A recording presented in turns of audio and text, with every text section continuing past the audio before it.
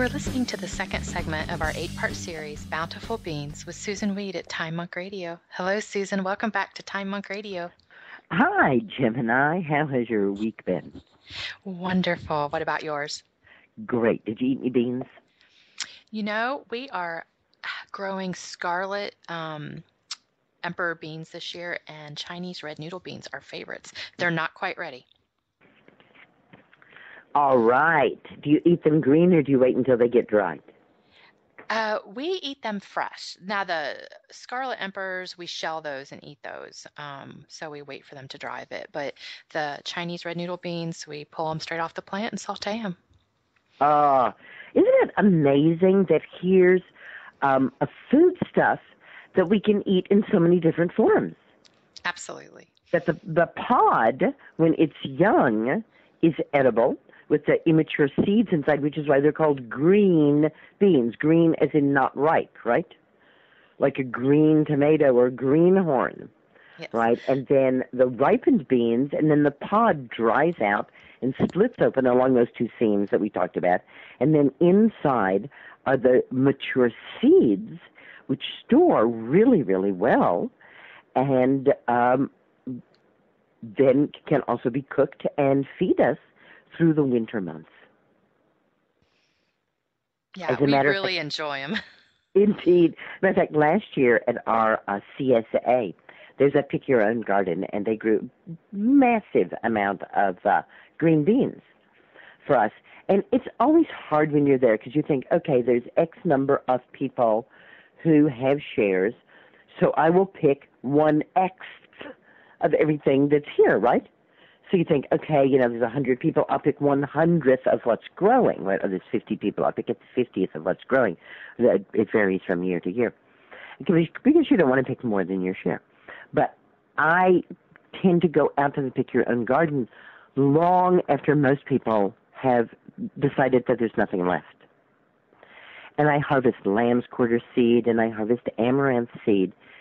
And last year I was able to harvest over 5 pounds of dried beans where people hadn't picked the green beans. Wow. And we just went right through the rows and just, picked all of those dried beans. Yes, they were grown as green beans. Yes, they were a variety sold as green beans. But do they make great shelled beans? They certainly do. And then what do we do this spring? We planted them. Yes. So now we have the whole spiral, right? From the beans they planted to the green beans we ate to the dried beans they became to the dried beans that held us over the winter to the beans we planted in the spring.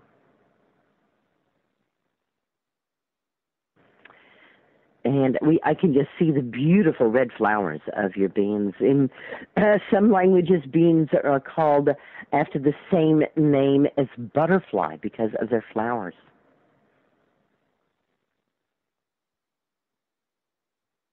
Do your scarlet beans have especially beautiful flowers? The ones that are most memorable to me are the Chinese red noodle beans, and the bees love them. And so do the ants, oddly, but they have like a white flower on them, and it's kind of fragrant. Ooh, how nice. Bean flowers aren't generally known for their fragrance, although there's a nice smell to laying in a field of clover. Yes. So, when I went to kind of check out the nutritional information about green beans versus dried beans, I was prepared to hear that green beans weren't as nutritious as dried beans. Somehow that kind of made sense to me. It's like, well, yeah, we know that some of the really important things in the dried beans are that they're really rich in fiber and that they're really rich in B vitamins and they're really rich in certain minerals. And I was very pleasantly surprised to discover that the green beans are considered to be basically every bit as useful nutritionally and medicinally as the dried beans. So if you have a toot problem, and for some people the toot problem from beans is far worse than for others, then you can still eat your beans by eating green beans. Hooray, hooray, hooray. Let's look at some of the primary properties of beans, and then we'll come back to green beans and see how they fit in with these. Item number 1 is protein, and we mentioned this last week. In our first talk about beans, we talked about how the whole family, the whole pea and bean family, the Fabaceae family, fixes nitrogen from the air into the soil, thus providing the fertilization that the plants need to grow and be strong. In the same way that we need protein, the plants need nitrogen. So the nitrogen-fixing bacteria in nodules in their roots do that for the plants, and then the beans, because they have been fed all of this nitrogen, are able to make lavish amounts of protein for us. Now, I am personally of the opinion that the human organism thrives on a very high protein diet. I know there are other people who are worried that we might eat too much protein, but I have never been worried about that. And you know what? None of the world's people are worried about that. Every person on this planet craves and seeks out as much protein-rich foods as they can. Again, what's the complaint we have about the American diet? Not enough fruits and vegetables. Check. All right? Too much protein. But here is the, shall we say, the secret turn, the magic of it. We want to get that protein from sources that are not high in fat. When we get a lot of protein from sources that are very high in fat, then it is more difficult for us to remain healthy. When we get that protein from sources that are low in fat, they actually have a profoundly beneficial effect on how our bodies deal with all fats. And I bet you've already guessed, beans fill that bill. And, of course, I can't help but mention that nourishing herbal infusions fill that bill as well. It's one of the reasons that I push nourishing herbal infusions. They're very, very rich in protein, which I think everybody needs as much as they can possibly get. But they basically contain zero fat, so you get a tremendous protein hit with hardly any fat at all. Similarly with beans. Certainly there is a little oil in beans, and so they are not 0% fat, but they are very low fat for the amount of protein that we get from beans. And most beans, a single 1 cup of cooked beans provides a third of the protein that we need on a daily basis. It's a large amount of protein. This makes all parts of us strong. Remember that muscles are built of protein. And especially as we have a more aging population, and one of the great problems that comes with age is lack of muscle strength. As we age, muscles have a harder time getting a protein from the food that we eat. So the older we are, the more protein we need to eat to get it all the way into our muscles, and the more protein that we can get from plant sources like nourishing herbal infusions and like the great many varieties of beans that we have to choose from, the healthier, stronger, and more independent we will be throughout our lives due to the wonderful things that happen with protein. Now, some people say, well, wasn't there a study that showed that people who ate meat lost bone? And I heard this, in fact, from so many places. Oh, we shouldn't eat a lot of protein. We especially shouldn't eat a lot of meat because it causes you to actually lose minerals.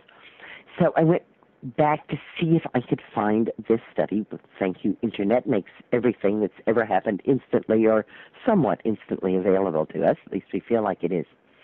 And I was actually able to find this study where they had compared people who were eating a high-protein diet to people who were eating a low-protein diet.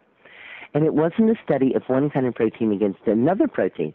They were giving all the people the same protein, but they were giving it to them in various amounts. And it was true that the people who were getting the higher amounts of protein were having more health problems and were having especially more osteoporosis and bone problems. But here is the kicker. The protein that was used in all of the groups studied was soy protein isolate, which is hardly even to be considered food. And I am not at all surprised. And when we get into our, let's see, what is it? It's going to be our 5th week together. Well, I will talk about soybeans. Are they healthy, or is it just a bunch of hype? And we will see that it's no surprise at all that people eating large amounts of isolated soy protein would have health problems. Soybeans, perhaps of all the beans, are really the least healthy for us. It doesn't mean that they're unhealthy, but they are just not giving us the real goods that we need. Although they are indeed rich in protein, and they are also rich in fiber. Now, fiber is something that has been talked about a long time, and a variety of different things have been kind of given to say, oh, if you have a fiber-rich diet, you won't get colon cancer, and then we studied it, and well, it's not really true. I mean, it sounds true, but it's not really true. So what is it with fiber anyhow? And are there different kinds of fiber? There are indeed. And, of course, you can go into a drugstore and you can buy a fiber supplement, or you can buy food in the supermarket that has fiber supplements in it. Instead, let's eat foods that already contain lots of fiber, like beans. Beans contain both soluble fiber and insoluble fibers. And they both have very interesting ways of interacting with our body and helping us. Soluble fiber absorbs water as it moves through the stomach and the intestines. And as it absorbs that water, it becomes like a gel. And that gel slows down metabolism. It doesn't slow down the rate at which you burn the food, it slows down the rate at which you turn that food into sugar. So a whole host of things happen. First of all, you feel full longer. When you eat beans, when you eat soluble fiber, you have a sensation from this gel-like action of it literally being full. The slower rate of digestion of the carbohydrates in beans, and yes, beans are high in carbohydrate, and that makes some people say, well, beans are not good food because they are so rich in carbohydrates. But this is complex carbohydrates, and those complex carbohydrates are generally metabolized more slowly than refined carbohydrates, but when they come along with soluble fibers, that slows it down even further and makes it very much a slow time release. The insoluble fiber repels water. So rather than swelling up, it goes through the intestines and moves all the way to the large intestines, and it is more active in the large intestine. So the soluble fiber works more in the small intestine, helps to slow down the rate at which our food is turned into sugar, thus decreasing diabetes and a host of other things. And the insoluble fiber gets all the way to the large intestine, where it then helps to sweep things through the large intestine, increasing the bulk of the stool, which thus prevents constipation, and can also help prevent irritable bowel syndrome, diverticulitis, and a whole host of other bowel problems. The fiber in beans has been shown to have dramatic benefits on people with type 2 diabetes. When people eat a standard American diabetic diet, which contains 24 grams of fiber a day, as compared to a group eating a diet containing 50 grams of fiber a day, we found that the high fiber group had almost halved their levels of blood sugar when they were very high, and had very much improved their cells' ability to utilize insulin. The high fiber group also reduced their total cholesterol by nearly 7%, their triglycerides by 10%, and their very low density lipoprotein levels by 12 to 15%. Yes, indeed, beans are healthy for the heart. Studies that look at food intake patterns and risk of death from coronary heart disease consistently find that the one thing that relates the most to heart disease is legumes. In one very interesting study, researchers followed 16,000 middle-aged men living in the United States, Finland, the Netherlands, Italy, what used to be Yugoslavia, Greece, and Japan for 25 years. Got that? For 25 years. 16,000 middle-aged men at the beginning of the study. They were pretty old men. By the end of the study, throughout the world, basically, U.S., Finland, Netherlands, Italy, Yugoslavia, Greece, and Japan were followed. The people ate pretty typically of where they lived. In Northern Europe, there were more dairy products were consumed. In the United States, more meat was consumed. In Southern Europe, more fish and wine was consumed. And in Japan, more soy and more fish. But when the researchers looked at all of the data in relationship to the risk of death from heart disease, the only thing they found that really held up was consumptions of legumes, and daily consumption of something in the bean family was associated with an 82% reduction in the risk of heart attack. Recent study in the Archives of Internal Medicine confirms that high fiber foods prevent heart disease. 10,000 American adults were followed for 19 years.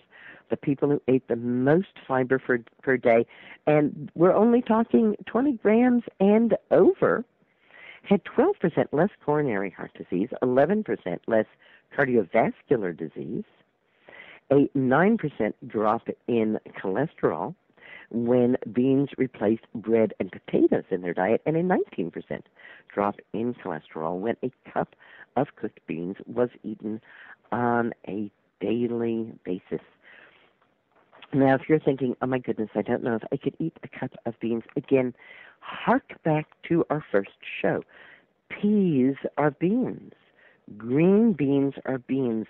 Lima beans are beans. Lentils are beans. Chickpeas are beans. Eating hummus counts as eating beans. There are many, many ways to get beans into our lives and into our diets. And as we spend our couple of months together here in the great bountiful bean area, we are going to be looking at how to get more beans in our diet. Now, did you notice that very interesting idea that the beans were used to replace bread and potatoes? What would that look like if instead of 2 pieces of toast with your fried eggs, there was half a cup of cooked beans. Very typical of breakfast south of the border. Right? Part of the problem with that toast is not the toast itself, although if it's not from good whole grain bread, well, that is part of the problem. But part of the problem with that toast is you've been conditioned to want butter on it. And part of the problem with that toast is you've been conditioned to want jam or jelly on top of that toast. Whereas you're probably not going to put butter or jam or jelly on that half cup of beans. So you might try seeing where you could replace potatoes or bread with beans in your diet.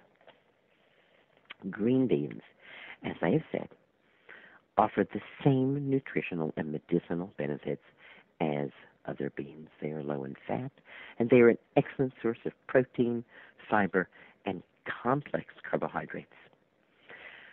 Green beans are also a very good source of folic acid. Now, this is not exactly true. What is found in plants, including green beans, is folate.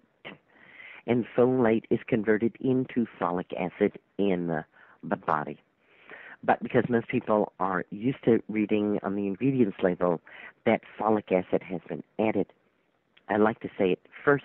That way you feel a little more comfortable and at ease with the idea that you don't need to get folic acid from supplements. You don't need to get flour that has been enriched with folic acid.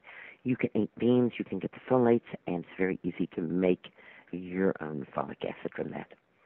Green beans, like dried beans, also provide significant amounts of many minerals, including iron, magnesium, manganese, potassium, and phosphorus. Now, B vitamins, as we have mentioned, are also well sourced in dried beans and in green beans as well. Any kind of bean is going to be an excellent source of B vitamins, with a couple of things to keep in mind. And that is that while B vitamins are not harmed by normal cooking temperatures, in other words, even if you cook your baked beans for 24 hours in the oven, you're not going to harm the B vitamins. You can't cook them out through long cooking. Even if you soak your dried beans and toss that water, you're not going to toss out the B vitamins.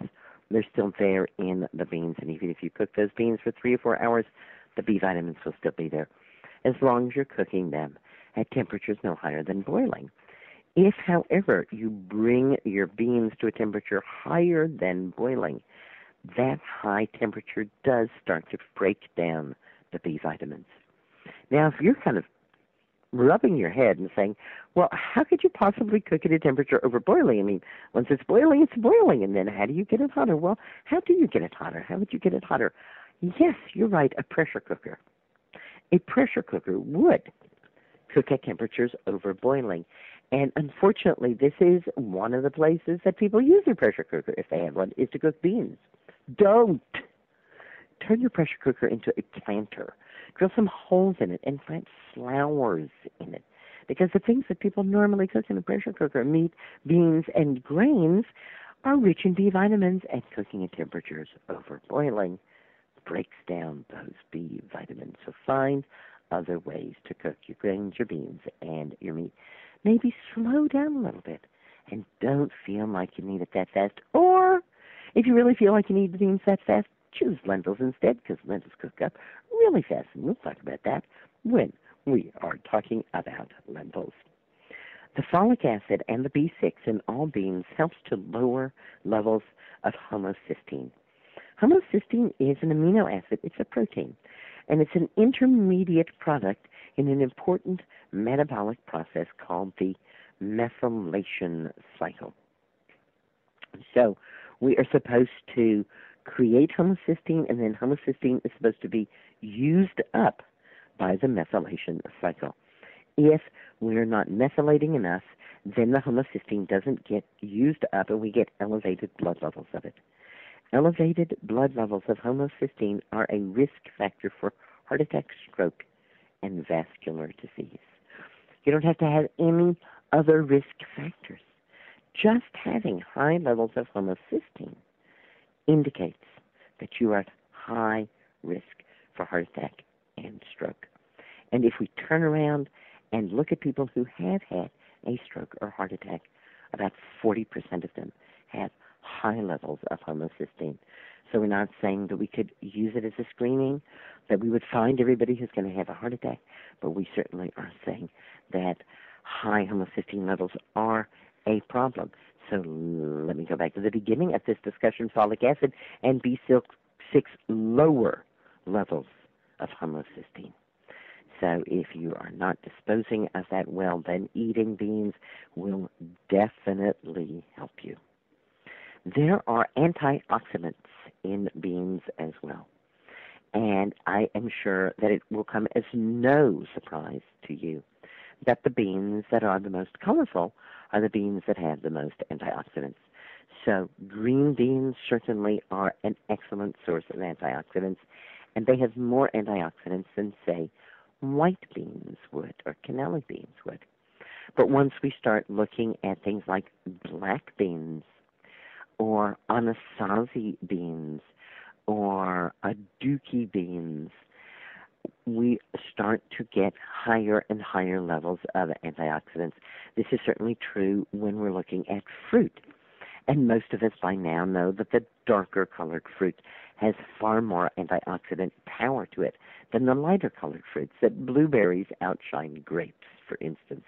As a matter of fact, we tend to think of blueberry as our kind of native hero, who needs acai berries, who needs goji berries, who needs all of these strange and foreign berries. We have blueberries, the all-American berry that is considered one of the highest of all foodstuffs in antioxidants. Well, red kidney beans have more antioxidants than blueberries. And remember that these antioxidants found in the coloring matter in plant are heat resistant. As a matter of fact, you get more of them and more benefit from them once your foods have been cooked. So think blueberry pie rather than blueberries in your yogurt, or freeze those blueberries and then blend them up into your yogurt that way. Green beans and shelled beans are the two primary ways that we eat beans. Now, I promised you I would talk a little bit about Anasazi beans and Lima beans, but oh my goodness, I've used up all my time. So let me just give you a little information here. And I'm going to about Lima beans, and I'm going to talk about Anasazi beans in another one of these programs because they're quite fascinating. Lima beans are very rich in molybdenum. As a matter of fact, a cup of cooked lima beans contains 300% of the molybdenum that you need. And molybdenum helps you to get rid of sulfites. There are people who are very sensitive to sulfites, and we find that these people are low in molybdenum. So if you are, eat more lima beans. And lima beans are such a favorite bean. You can even buy frozen cooked lima beans. Just put them in your soups and so on. That's another caveat there. Those B vitamins, they're not very sturdy. Once the beans are frozen for more than 3 months, those B vitamins start to degrade. So make sure you use up your frozen lima beans. And lima beans, like all beans, are quite rich in manganese, which is important for energy production and to disarm free radicals. Lima beans are just one of the many beans that we are allying with here in the next couple of months. So come and visit me at SusanWeed.com, or come and visit the WiseWomanBookshop.com, where you'll find lots of information about my online courses, my correspondence courses, my books, and so much more. And, of course, don't forget to tune in right here to Time Monk Radio next week, where I'll be back talking to you about peas and peas porridge. Green blessings. Thank you, Gemini. Thank you, Susan. This completes the second segment of our 8-part series, Bountiful Beans, with Susan Weed at Time Monk Radio.